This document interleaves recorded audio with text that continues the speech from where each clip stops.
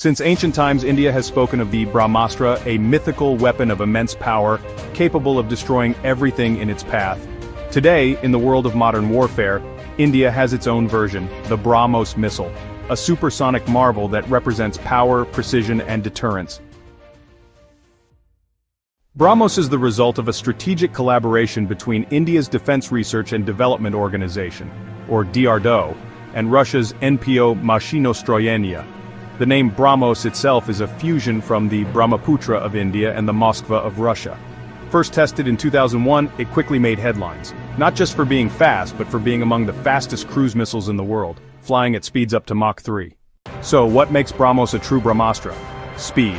Mach 2.8 to 3.0, over 3 times faster than subsonic missiles like Tomahawk. Precision. Can hit targets with pinpoint accuracy from 300 to 500 plus kilometers. Versatility. Can be launched from land, sea, air, and soon, even submarines. Payload. Carries conventional warheads up to 300 kilograms. Stealth and evasion.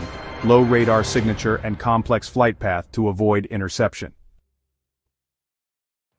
The Indian Armed Forces have inducted BrahMos in various configurations. The Indian Navy has fitted warships like INS Kolkata with vertical launch systems. The Indian Army has deployed mobile land attack versions along the China and Pakistan borders. The Indian Air Force has modified Su-30 MKI jets to launch air-to-ground BrahMos strikes. BrahMos is more than a weapon, it's a statement. A signal to adversaries: think twice before aggression. From myth to missile, the Brahmastra of ancient lore lives again, this time as the BrahMos. It's not just a missile, it's India's assertion of technological prowess, military readiness, and strategic deterrence. As India walks the tightrope of diplomacy and defense, BrahMos stands ready, swift, silent, and supremely deadly.